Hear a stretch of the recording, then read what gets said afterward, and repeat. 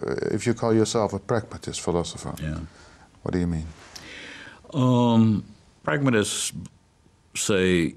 we should stop thinking in Greek terms, not think of in terms of a distinction between appearance and reality, or between mind and body, or between intellect and sense, but think of ourselves in the wake of Darwin as what Nietzsche called clever animals who find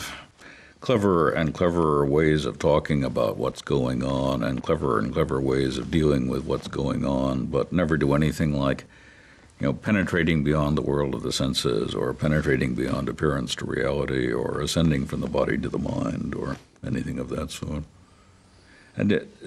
much of pragmatism is just the same kind of criticism as you get in Heidegger's criticism of what he called the ontotheological tradition.